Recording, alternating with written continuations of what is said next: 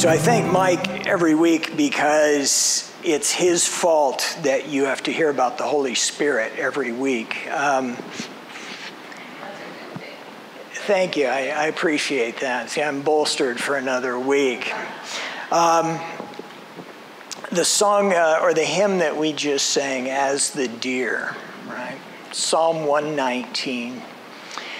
The plan was at the end of Thessalonians, at the end of 2 Thessalonians, my plan was that we were going to go into the summer of Psalms, and pretty much Psalm 119 was going to take the entire summer and then some. And then I think it was 6-7 weeks ago in Mike's class, in Sunday school, the question was raised, why doesn't the Holy Spirit work today the same as he does in Acts? Why is he not on the move in the way that he shows himself in Acts? You open it up to chapter 1, and the Holy Spirit is resting on the apostles like tongues of fire, right? And they are filled with the Holy Spirit at that moment. And the Holy Spirit takes over. And we see these guys who are a bunch of scaredy cats. Remember, they're huddled in this room with the doors locked and the windows drawn and everything. And they're doing this so that nobody can get to them. Their rabbi has given them this mission, but they are too scared to act upon it, right? Jesus has said, you're my guys. Go and make disciples. Now, they're too scared to do it. They're too scared because they've seen what happened to Jesus, bless you. They're too scared because they are not sure of themselves. They're still thinking that they have to go out in their own power and their own knowledge, that they have to have all the answers to all the questions. And they have totally missed everything Jesus told them. Remember what Jesus promises them in John, right? When he's praying for them, he says, I'm going to send you one better than me. I'm going to send you one who's going to dwell in you. I'm going to send you one who's going to fulfill that new covenant. And they still don't get any of this. So the Holy Spirit becomes much more dramatic. And as the Holy Spirit rests on them and Jesus leaves, and they're sitting there and say, okay, we have to move. We have to get out of this room.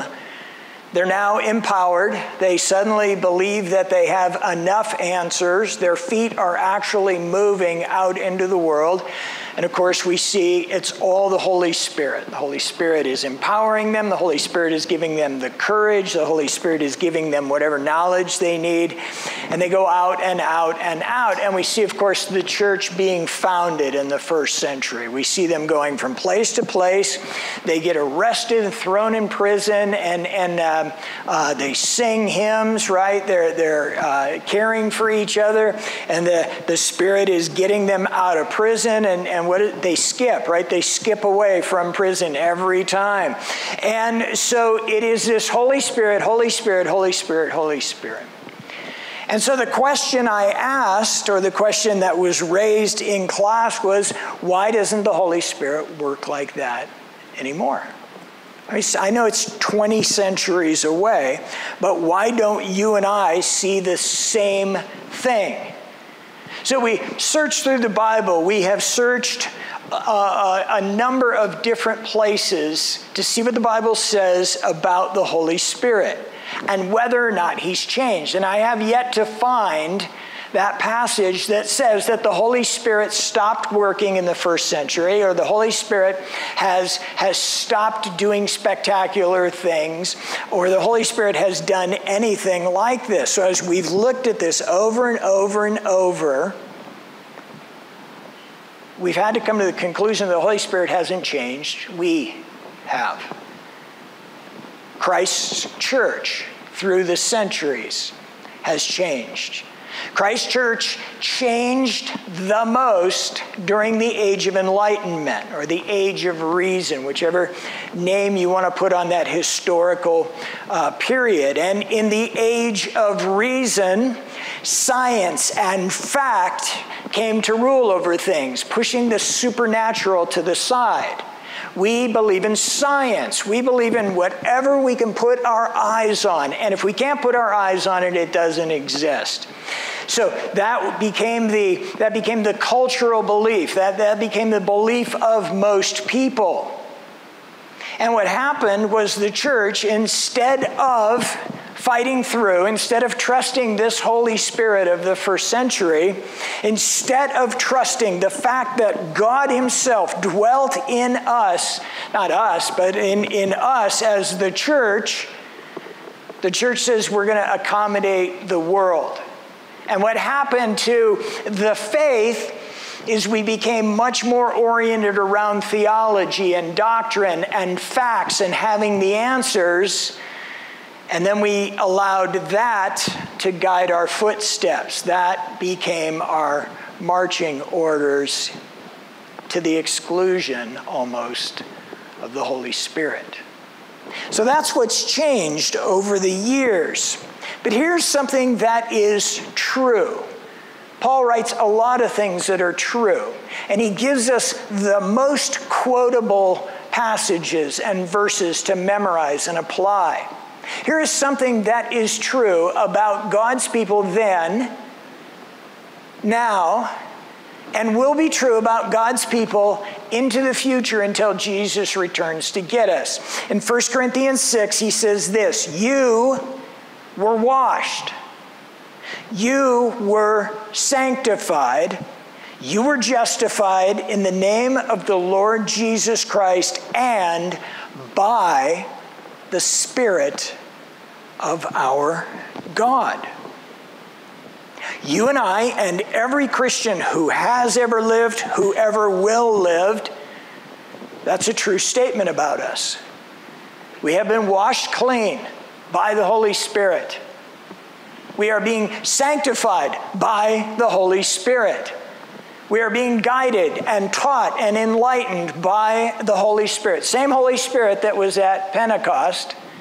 The same Holy Spirit that will come and dwell in our grandchildren and our great-grandchildren and their children, however long history goes. That same Holy Spirit is the one that is working here in 1 Corinthians in the first century when Paul writes this letter. It is the same Holy Spirit that is working now in the 21st century. It's the same Holy Spirit that will be working in the future.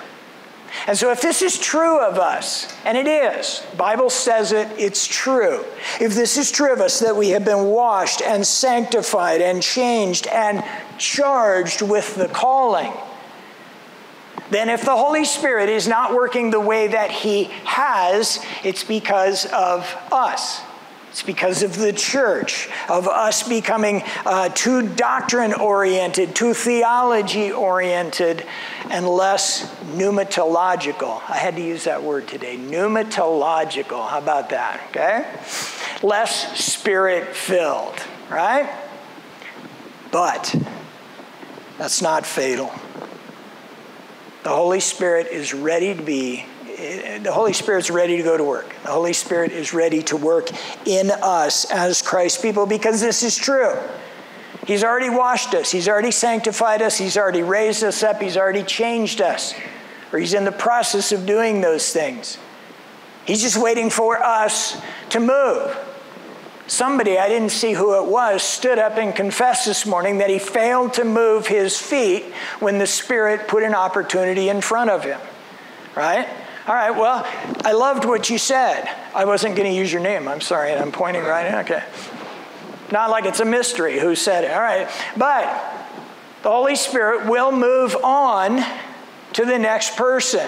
If the Holy Spirit wants to reach Rick, right, and I fail to do it, he'll use Kayla to do it. The Holy Spirit will work and accomplish Christ's task. And if we won't do it, or we feel like we're not ready to do it, or whatever. The Holy Spirit will continue to work. So wouldn't it be better if we let the Holy Spirit work through us? Wouldn't it be better if we recognize the power of the Holy Spirit? Something that's come up as we've explored these different topics is it's one of the Age of Enlightenment artifacts that we see the Holy Spirit in a different way other than as a person. We see the Holy Spirit as this power. We see the Holy Spirit as the one who does parlor tricks. We see the Holy Spirit as this nameless, shapeless void. But the Bible describes the Holy Spirit as a person.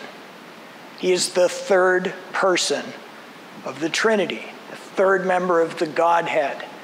And as a person, he is deserving and desiring and wanting of relationship with you and I the same way that we envision Jesus wanting to have relationship with us. The same way that we call God the Creator, God the Father. We recognize relationship there. We've seen Jesus or pictures of Jesus, and so we can envision having personal relationship with him. But when it comes to the Holy Spirit, because we're people of reason, we're people of science, we don't see ourselves as having relationship with him. And that's what I want to talk about today. We want to talk about having relationship with the Holy Spirit as this step necessary for us to once again experience that power, experience what he did at Pentecost, experience people being saved by hearing the gospel through us, or seeing your lives of the gospel, people coming to want to know about the Jesus that you worship, the Jesus that you follow. That's what we want to find out about. I gave you a question last week. What have you changed in your life since we've been exploring the Holy Spirit? What have you changed, right? Not what the Spirit has changed in you, but what have you changed in relation to the Holy Spirit? And I'm going to give you a second question to ponder today.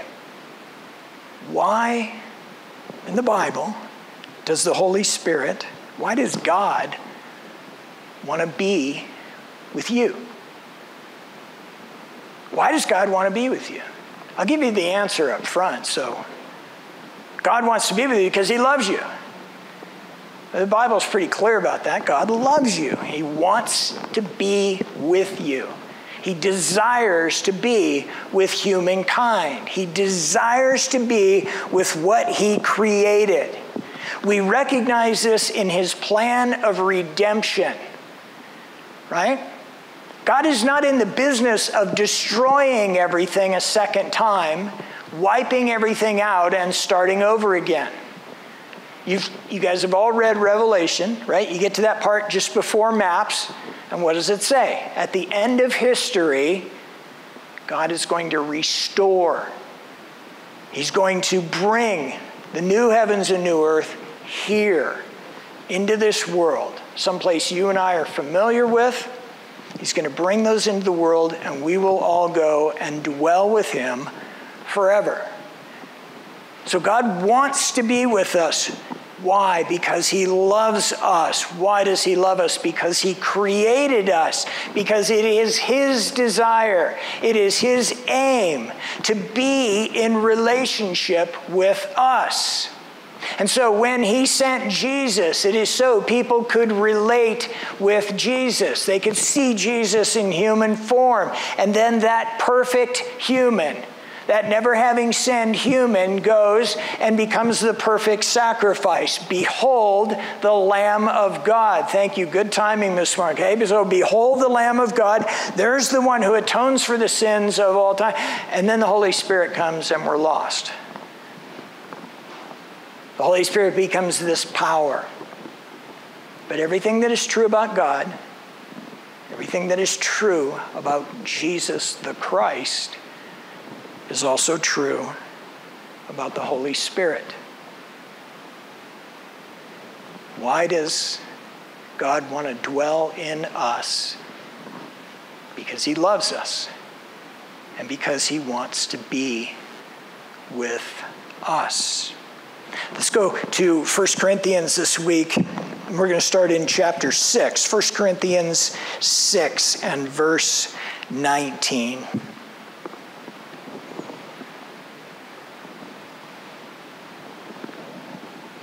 When Paul writes the letter, or the two letters to the church at Corinth, it's because they're not being very good people.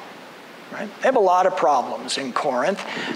And Corinth, the city itself, has a lot of problems. They have infected the church. They have the church has become soft to the morality of the culture, and so on and on and on. So there's a lot of problems going on in their sexual immorality being one of the major problems that are being experienced in the church. The leaders of the church allowed this to come in.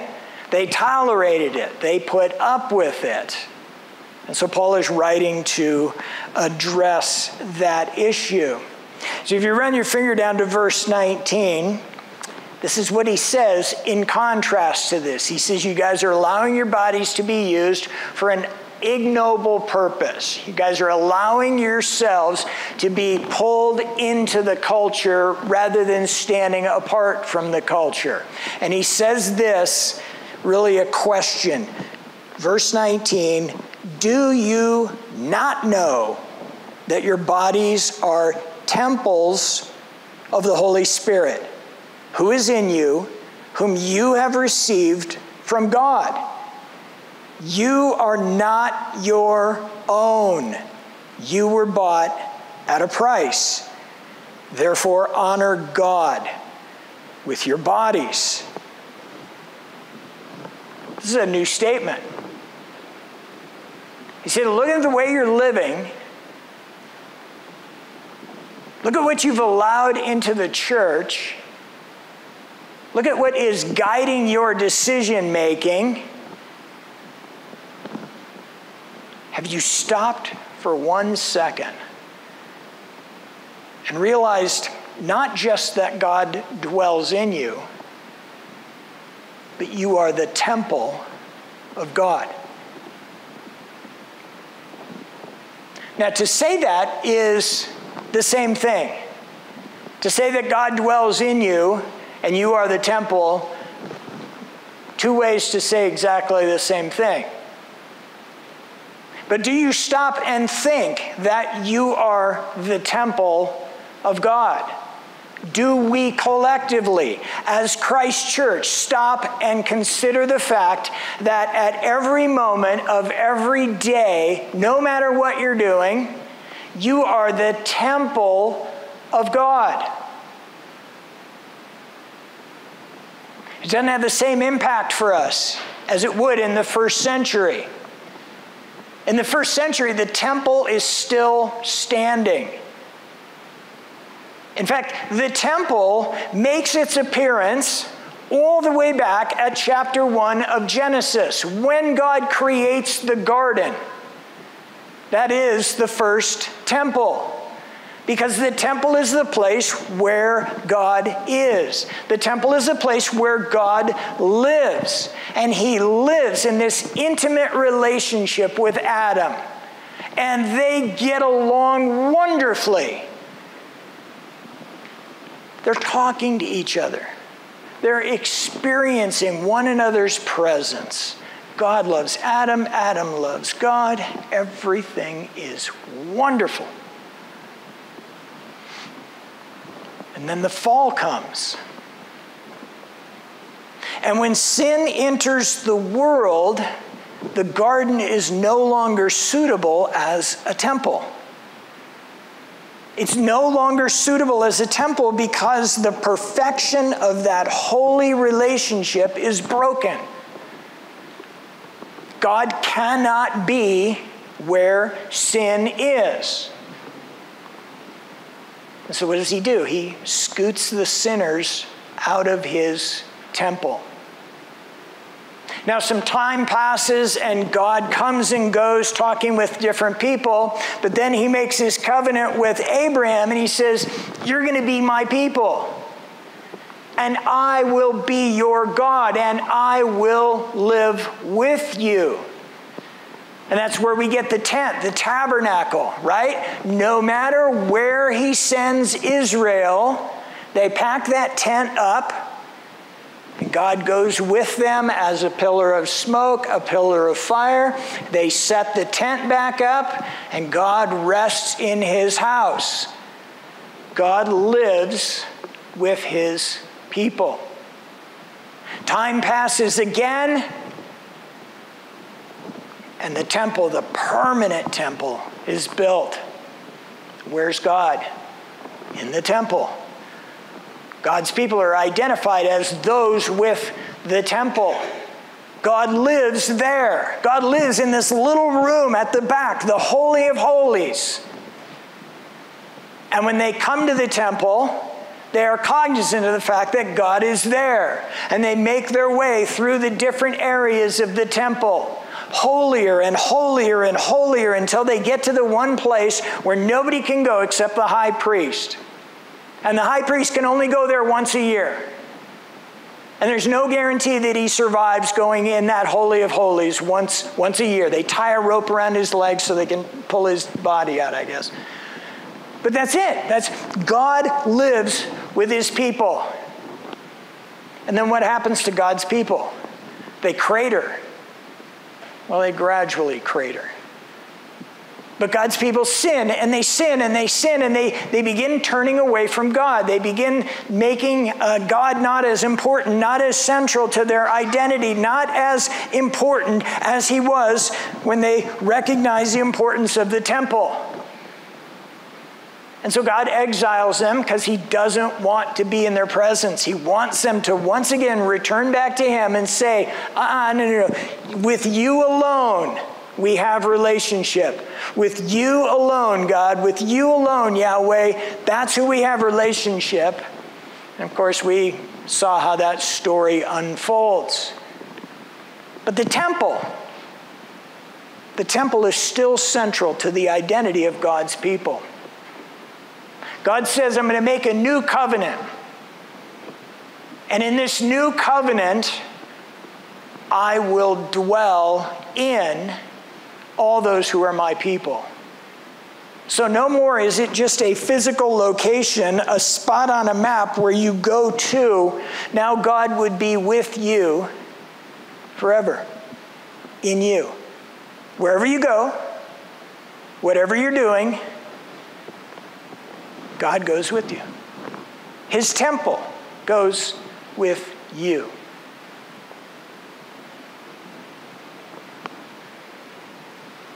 Paul says, you are temples of the Holy Spirit.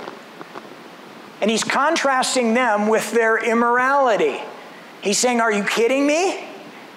Do you not remember that you are the temple, that God dwells in you? So no matter what you're doing with your body, no matter what you're doing with your life, no matter what thoughts are going through your head, no matter what words are coming out of your mouth, no matter what you're viewing with your eyes, you are the temple. You are the unchanging temple. And whatever you're doing, God is experiencing at the same time.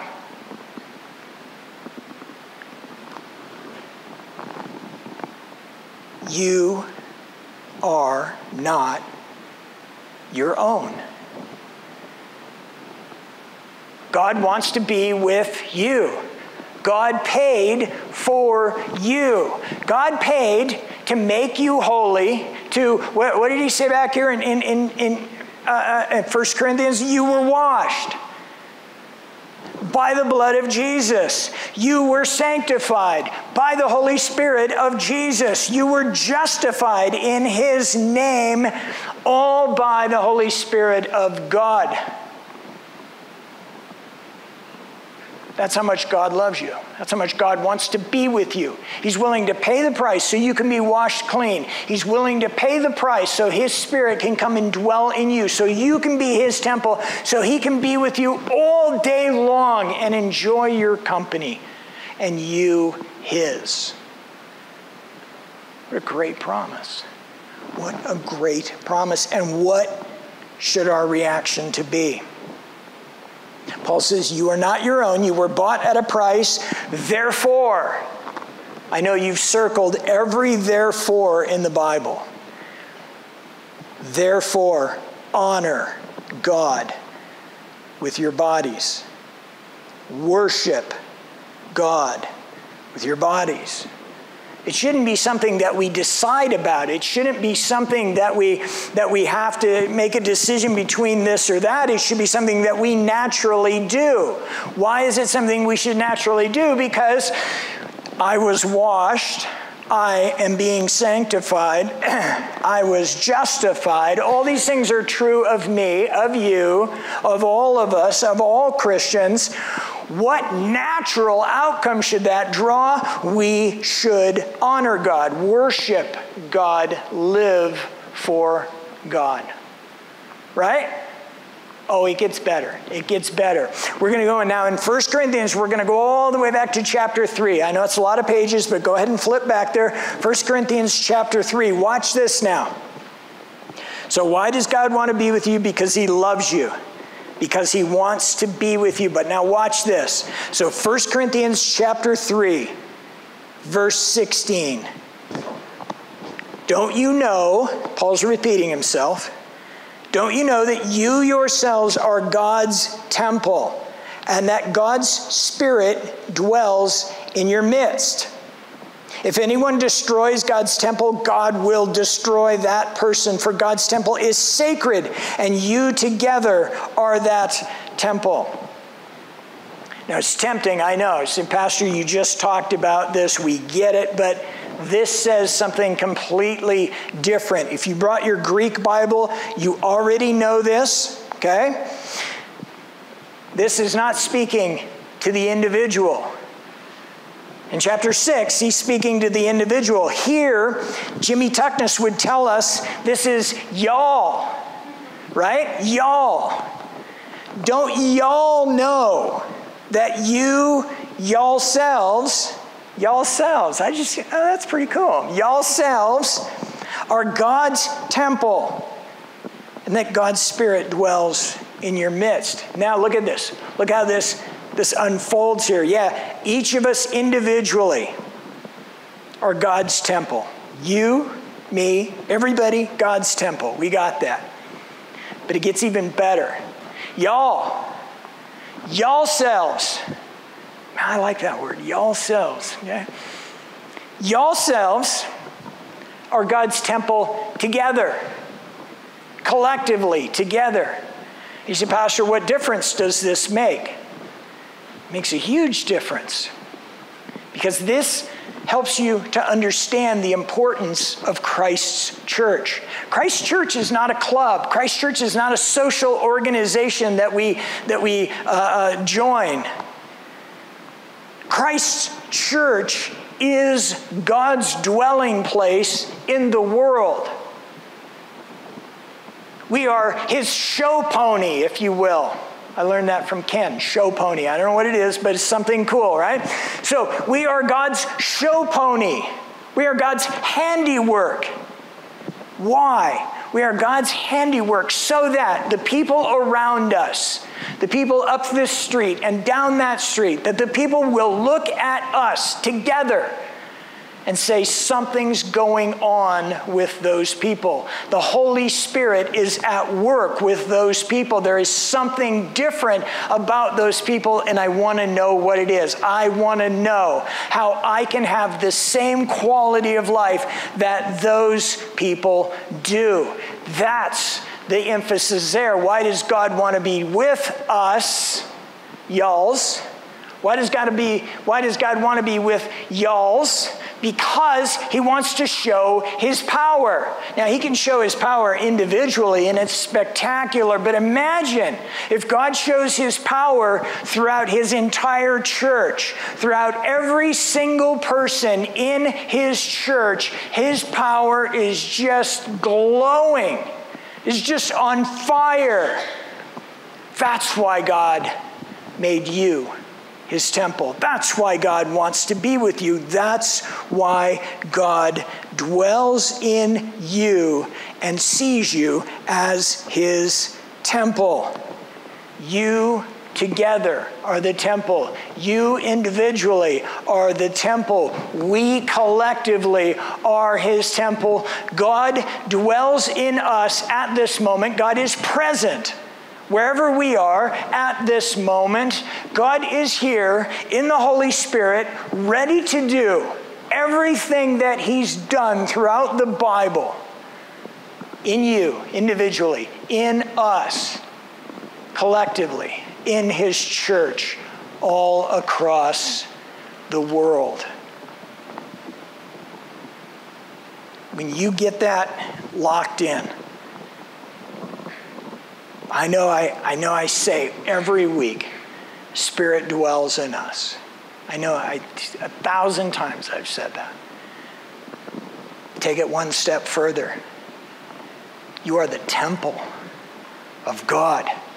And that adds this whole other dimension to what we've been talking about. God not only wants to be with you, he wants to be with all of us together. God wants to be with us on this individual basis. He wants to be with us collectively, with us as the church. He wants to work through us. He wants his Holy Spirit to continue to show his power in us, the weakest of weak, so that there would be no doubt that it's God's power that is at work in the world. When we get that temple locked into our heads, we no longer would ever view the church as just an organization, just this social group, some kind of a club. Now, it's so much more important than that. It is the work of God. He washes us together clean. He sanctifies us together. He justifies us. He sends us out. He gives us our calling. He does all this together. That's his purpose. Why does he want to be with us? Because he loves us. Why does he want to be with us? Because he wants to show his power through us. He wants to be working in us. He wants to be working through us. He wants the world around us that really no longer has any kind of supernatural understanding. He wants to do something so incredible that there's no doubt that it is God at work in his people. So keep that whole story in mind. I know it's been a long story. I've been preaching for like 2 hours. But God's redemptive plan includes you, includes me, right? He wants to involve the people that he loves. He wants to use his church in the same way that he used his people Israel. He wants to change us. He wants to be amongst us. He wants to live with us. He wants to be the center of our lives so that his love that you're experiencing on your own becomes his love that the people around us experience as well. God wants to dwell in us, live in us, be in the center of us so that his love that you're experiencing on your own, that we experience collectively, so that the world around us sees that amazing love of God, sees the power of God working in us, sees the power of God changing us collectively. That's why God lives with us. That's why he wants to be with us. That's why he wants to dwell in us.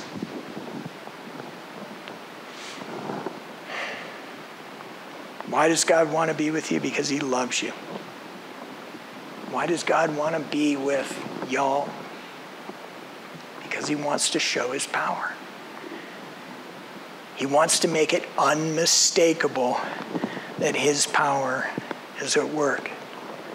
And here's something that's also true. God loves all of humankind.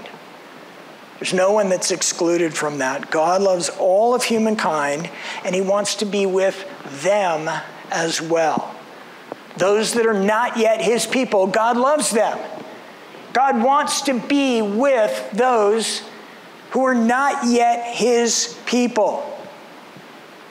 And if your experience of God's love, if your experience of the fullness of the Holy Spirit dwelling within you shows that love to another person, right? Maybe one of your relatives, maybe a friend, a neighbor, a coworker, maybe even an enemy. If your love that you're experiencing because God dwells in you shows that love to another person, man, you're playing your role in his redemptive plan. Could there be a greater thing than that for God to use you to show his love for another person to experience God's love through that?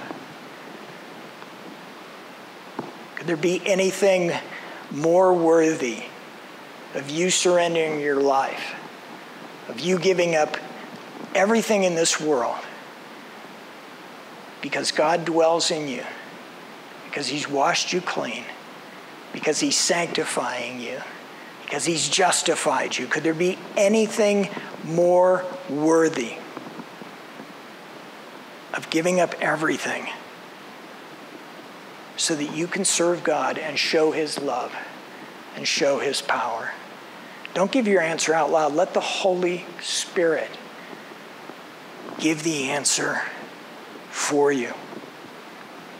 Friends, the more we talk about the Holy Spirit, the more intimate he becomes. The more intimate we see him as a person who wants and has relationship with us.